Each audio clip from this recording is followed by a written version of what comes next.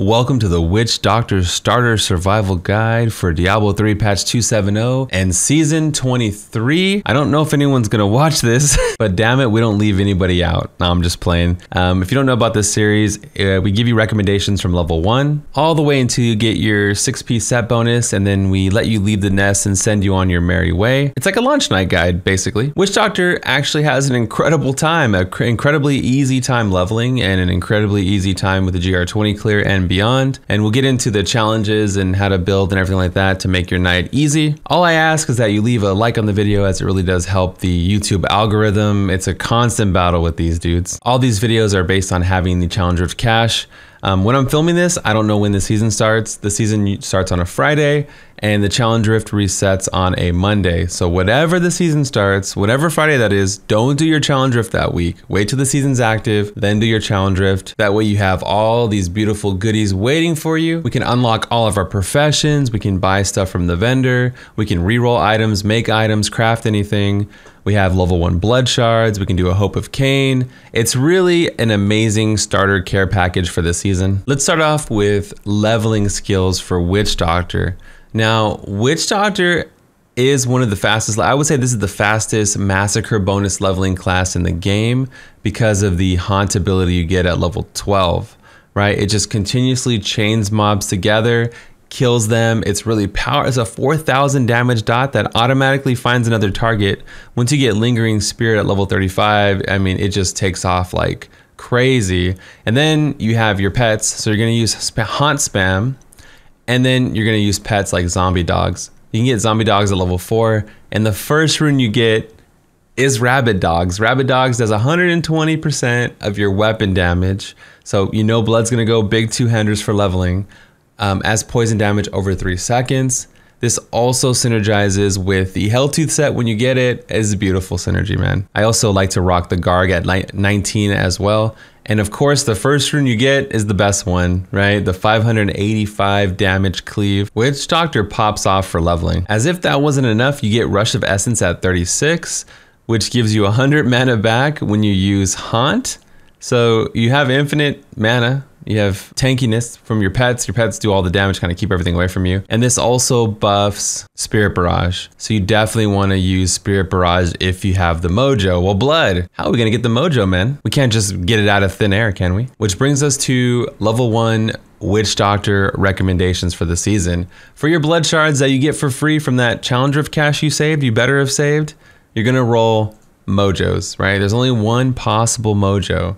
Like Wizard, there's only one source. There's only one mojo, and it did get nerfed this season, sadly. That's why I made the Witch Doctor joke. But Witch Doctor is still in the A tier, in my opinion. It's still really good. Solid build overall. And the Gazing Demise crushes low-level content like you wouldn't believe.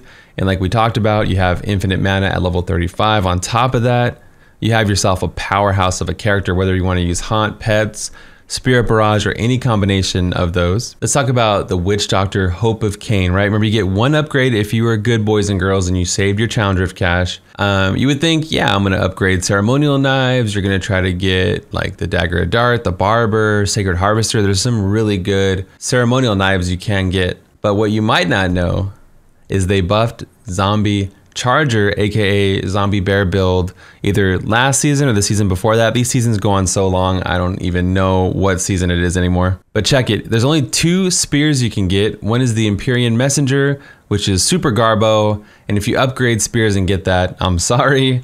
But the other one is the Scrimshaw. Scrimshaw reduces the mana cost of Zombie Charger by 75% and increases its damage by 6 to 7 times. So you have a 50-50 shot to get a multiplier. Now, this isn't the best for leveling because you already have, you're already the fastest class. I mean, to me, for massacres, I think Necro's the best for group or torment blasting, but for actually chaining kills together, you have Haunt and your pets. It's amazing, right? So it's kind of like this messes up my whole synergy of doing massacre bonuses or whatever.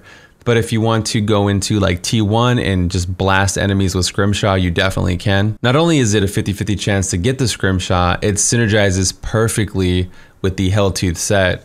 It works with the 2-piece and the 6-piece, which we're gonna get into in a minute. While leveling, these are some legendaries to look out for. You're already gonna be spamming Haunt, but you can get the Death Watch Mantle, Heart of Iron, Harrington Waistguard, Poxvalds, and these really boost your damage overall. And if you don't have room for them, give them to your follower. Give your follower all these on-hit effects and everything like that, as they change the way followers work this patch. You can fully deck out followers in all types of gear, and they do give you the benefit of certain legendary powers like Nemesis Bracers, Flavor of Time. I'll try to put a follower video in the description of this video, but definitely check my YouTube channel for it, as it really walks you through how to build them and use them effectively. I'm not sure there's leveling implications for Witch Doctor and followers. Unless you're playing with Cormac, you can get 5-second cheat death immunity, for hardcore, so you don't get clapped up. They all can give you a cheat death. They all can increase the damage you do to enemies by 10%, and they all have their little quirks, like whether it be cooldown on the Enchantress, healing on the Templar, and the Scoundrel gives you lots of crit. So this is what the starter build looks like. Big, fat two-hander. Proninator to group up the mobs and put a damage dot on them. Those rabid poison dogs are beast. The cold gargantuan rune is beast.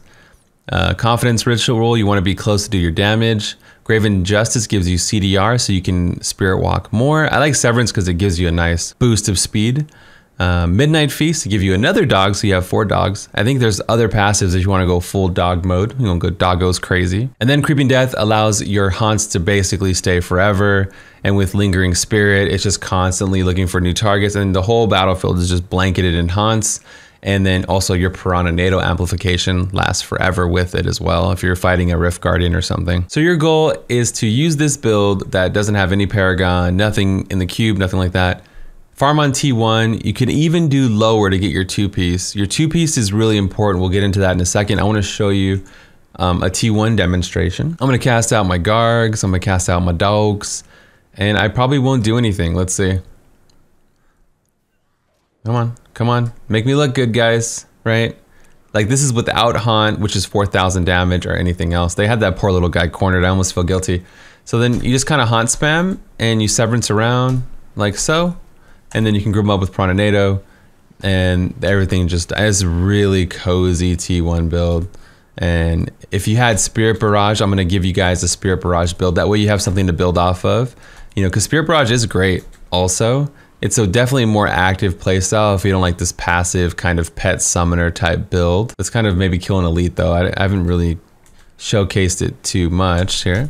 So look how fast this elite's getting tracked. Just throw a few haunts on there and goodbye, elite. You had no chance. I would continuously spam haunt. I'm just kind of showcasing the power of the build right here. So since I didn't attack, he didn't die, but there you go. You can see it's pretty chill. And this would be a Gazing Demise start. If you get this at level 1, you could throw it in the cube, or you can just hold it. You get the full multiplier whether you hold it or not, but you don't get that average damage. So I would definitely cube it if I had the option there. But here's the build.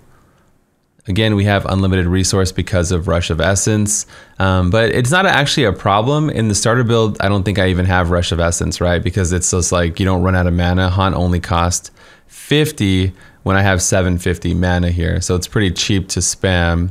But for Spirit Barrage, since you're casting non-stop here, look at my resource is going to go down, down, and then eventually the passive is going to start to take over, and it's going to normalize and then start to go up. There it is, right? So Infinite Spirit, and this requires no demonstration. Everyone knows Spirit Barrage is broken. Look at, you even have the Manitou above you just crushing everything. So whichever one you use, you're gonna eventually get your 2-piece HAEDRIG, and that's where things, if it didn't already take off, it's taking off even further, right? So enemies hit by your primary skills, your zombie dogs, which are out, your Gargantuan, which is out, Proninato, all right, all that stuff is gonna take 3,000 damage and become slowed. So not only was it already hitting hard, now you are doing tons of damage on top of that, and you have a 60% damage reduction with your 4-piece once you get it. So let's just do the GR20 clear. Let me take off these high-level gems. I did add Acid Cloud in the 2 4-piece setup just to hit more enemies, just to blanket the whole battlefield, because why not? So we're here in the GR20 clear. Again, I'm just gonna bring my pets out. I'm gonna Severance into the pack and pop Soul Harvest to get my damage reduction, and then just start spamming my abilities. Like so. Now everything is just basically dotted for me, from the dogs, everywhere. And you could actually haunt spam if you still wanted to, as it's really powerful. It just doesn't really synergize too well with everything, which is fine. I mean, we're doing good enough. I mean, it's 3,000 dot everywhere. It's one of the easiest GR20 clears you'll ever do. It kind of gives Roland a run for its money, to be honest, because it kind of requires less resource, less effort even. You're never really in harm's way. You just kind of set it and forget it, dot it and trot it. I don't know. So here's another elite. Let's kill this just to kind of prove our point here. Spam, spam, spam. You actually don't need to, but you know, I'm just ADD, I guess, sitting here doing nothing else. And you can see the GR20 clear is easy. We're not using any Paragon, anything like that. Nothing in the cube. Just a kind of transparency, you know, that way you guys feel confident when you use my builds. Like everything is just with nothing for the starters. Congratulations, you go through, you get your 6-piece set bonus. Now you do 17,500 damage. The only difference now, we have to have them affected by Wall of Death to get the damage from our 6-piece. Everything else is generally the same. You acid cloud spam, have your pets out. This absolutely crushes T7. We're going to do a test here on T7, but I do have some bad news. I mean, it doesn't scale as well as other sets, so you have no problem doing the T7 like we said. Let's go ahead and do what we did, summon our pets, run out there. We're gonna keep up Soul Harvest, and we're gonna spam everything. So this is pretty chill, right? Because 17,000 damage, look, he's already dying, is no slouch. But it's not going to scale into T16 as well as other builds. So I'd maybe prioritize the Scrimshaw, maybe prioritize going Mundanugu for speeds. That's going to be your best speed build probably. But yeah, you can use your DBs that you get towards Scrimshaw. That way you have a bigger multiplier to hit with, like zombie bears or something. But it is slow, you know. So I'd probably stick to T7 to T11, like that range. And go for Mundanugu, right, for speeds. That's just what I would do. And then, you know, getting an Ingiam just for Severance would, even with this build, would be so nice, right? Obviously, you can go Chicken Dock or something like that for speeds if you choose to do so. There's options, and I'll have a website, bloodshed.com, with Torment, speed builds, bounty builds, push builds, all the builds for you guys to make it better. And again, I'm not saying it's bad. It's just not as fluid. Like you can't just take it and go crush all the content with it. There might not be that many Helltooths logging in GR70s before Rolands, before Barbs is what I'm saying. That's all I'm saying. So if I was at this point, I just did my HAEDRIG, I got my 6-piece, I have like a mix of rare gear, crappy gear. I would probably use all my resources available on sets to get the Mundanugu set, right? And try to get the Gazing Demise offhand. And I wouldn't even roll them at level 70. I probably would make a level 1 Witch Doctor, right? Because remember, it severely limits the item pool.